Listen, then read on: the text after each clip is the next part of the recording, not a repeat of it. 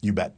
We turn to California now, where Governor Gavin Newsom blaming Florida Governor Ron DeSantis after another plane carrying migrants landed in Sacramento on Monday. NewsNation's Nancy Liu joining us live from Santa Monica, California with the very latest on this. Nancy? Hey there, Natasha. The latest round in this ongoing feud has California Governor Gavin Newsom threatening kidnapping charges against the Florida governor.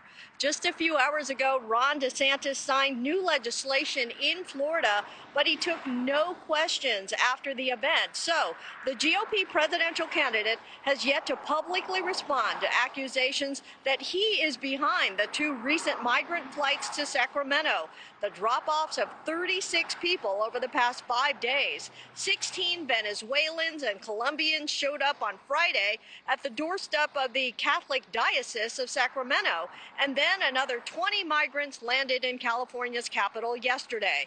The Newsom administration claims the migrants were carrying documents indicating their transportation involved Vertol systems. That's the same Florida contractor which handled a flight of migrants to Martha's Vineyard last year. In a tweet, Newsom is calling DeSantis a small, pathetic man, adding, "This isn't Martha's Vineyard. Kidnapping charges?" Newsom included the portion of California code stating that anyone from out of state who abducts or forces others into the state is guilty of kidnapping. California's Attorney General is looking into the circumstances and weighing potential charges.